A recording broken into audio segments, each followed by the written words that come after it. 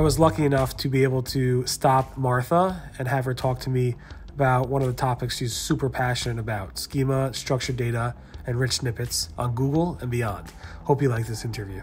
SEMrush is an online visibility, management, and content marketing SaaS platform. Today, it unites over 5 million marketers worldwide and assists them in their everyday with help of its key tools: competitive research, SEO, content marketing, social media, and advertising. SEMrush always aims to provide a product solution to all marketing experts to ease their workflow. Check out their newly launched tool, Content Marketplace. Now you can order and optimize blog posts in just a few clicks to fuel your content marketing efforts.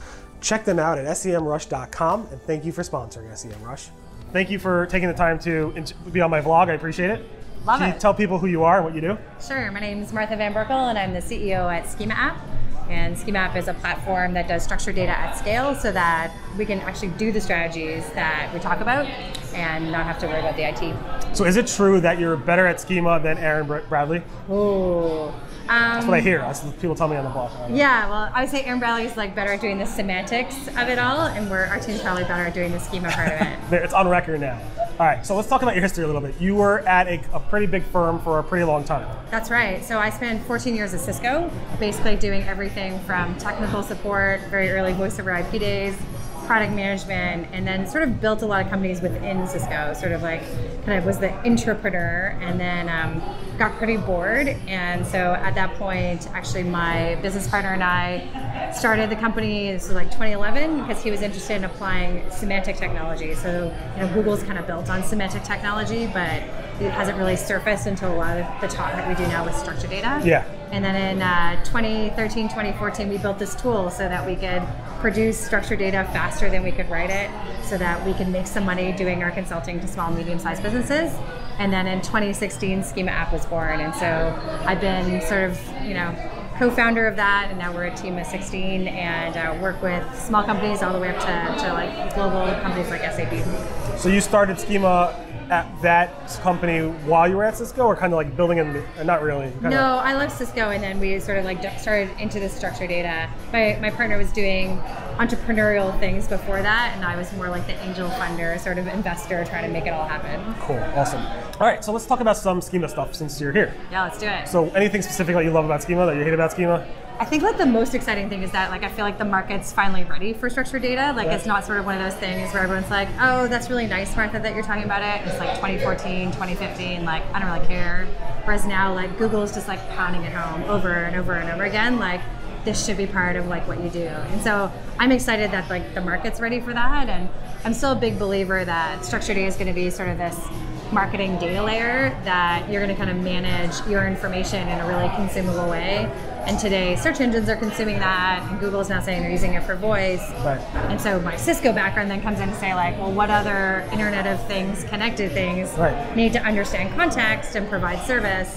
And if we think about how we all interact with our phones and our thermostats and now our cars, like I really think structured data might sort of become that marketing de facto data layer to manage all that. I remember looking back and like Gary from Google was like, we don't really want to depend on schema or structured data. And then I was like, Google's been, like you said, pushing it, coming out with more supported structured data markups that they support.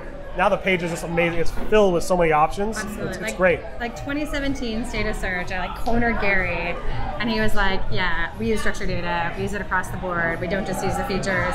And so I got like super excited. I was like, 2018 is going to be the year of structured data. Yeah. And then like lo and behold, like 2020 might actually be the year of structured data. Well, it's incredibly important. I mean, your click-through rates on those, like if you're number 3 and you had obviously the rich snippets, result, that makes a big difference. And now, like you said, it's coming to voice, where if you implement structured data on your website, Google will figure out how to do voice actions on your behalf without you doing anything. So it's great. Well, it's also interesting with all like the BERT talk that's been going on, because like that's understanding context of a sentence and so forth, right? And when you think of like they're saying like BERT's going to help with long tail, or to me like structured data also has like a similar type of value, right? Where like understanding of like more of these niche things like services and things that maybe aren't just rich snippets are still helping the machine understand to do better matches. And we see that like for the business resulting in higher quality traffic that then leads usually to higher conversion, no matter how they measure it. So the Google talk around schema and structured data and rich results and so forth has always been like, it doesn't help you rank necessarily. It's not a ranking factor. It helps us understand your content and then show that content in an interesting way in our search results, meaning either with rich results, stars, extra information, or in voice results by showing information there, or on the Google Home display where you have the recipe stuff. You obviously kind of, I'm getting the impression from you that you think it actually helps with rankings. So we've seen it actually help our clients get ranked. So like it's a measurement we look at just like others. So I think like one of our studies, we saw like an average of 9 positions that we saw it rank. Now, Google hasn't documented that it's a ranking factor, so I won't say like absolutely, but it helps understanding, right? And if Google like is trying to get people to stay on the search engine page so that they can show more ads, so that they can target better ads, you have to think that they're using that understanding like across the board in order for them to drive their revenue. Right, or it could mean that people who are web developers and companies that are willing to invest in schema and structured data are also probably investing in common sense, SEO, Absolutely. And other things, whereas the other ones are not investing in it. So it's a one tool in the toolkit. It's not the silver bullet. Absolutely. But I do kind of think like if Google, it does help Google understand your content better. It makes sense that it'll be somewhat related to rankings. And I just wish Google would clarify that statement, in a big way. Haven't seen it yet. And it doesn't hurt them to say, yeah, we use it for ranking because then more people will use it. And they want people to use it. Just like with Google Plus came out, like it wasn't legit, but like Google Plus people were saying, use it, +1s help you with rankings, even though they didn't, but they were saying that on the record. Yeah. And they're like, oh, we got to backscale that. But structured data, I mean, they're all in. They should really come out and just say it. Well, John Mueller's video that he did like on structured data, I think in like mid-October, he finally said like, do structured data because it helps us understand and therefore match searchers' intent.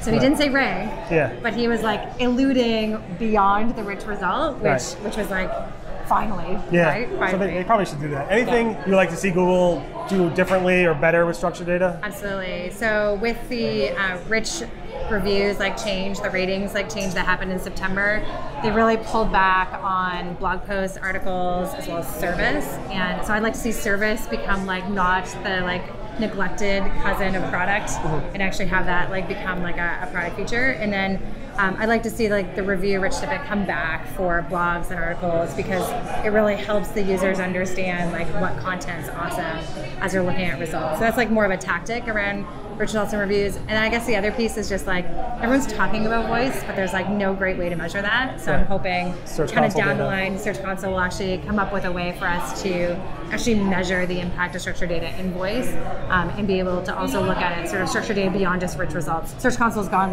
really narrow to report well on rich results. The structured data report is gone. Schema App may have brought one back that's like it. But how do we help if understanding's the goal, how do we make sure that we're doing that and have a way to measure it? Okay, quickly, if you could talk, Google made a guideline update around, I think, reviews, schema, and structured data. What do you think about that change? So I think it's good in the intent that they're trying to make people not game it, right? The people who are impacted the most are local businesses, and the strategist in me is oh, well, they want to sort of see all that content reside in Google My Business. But I see sort of where there's a middle ground in that, where I don't know, there's a third-party reviews on your website from Google My Business, where Google is still driving that review and that content to have them owning it, but where you can display that and actually get your site to rank for that in addition to Google My Business. To me, that's a middle ground where the structured data points to Google My Business as the source of that information, which would then allow it to be honest, allow it to scale, but give the local businesses a chance to get that. And like I said, also, I'd like to see them, we've seen them actually, physician ratings come back about 2 or 3 weeks after they announced it. I'd like to see that also for blogs, news articles, and articles. John, make that happen. Not that he's watching that. Anyway, thank you so much for doing this. How can people follow you and learn more about you? Sure. So you can follow me on Twitter at Martha Van Berkel. You can also find us online at schemaapp.com, SCHEMMA. I can blitz my t-shirt. And we publish a ton of content to help the market as well as videos, all about structured data all the time. Awesome. Thank you so much. I appreciate it. Take care.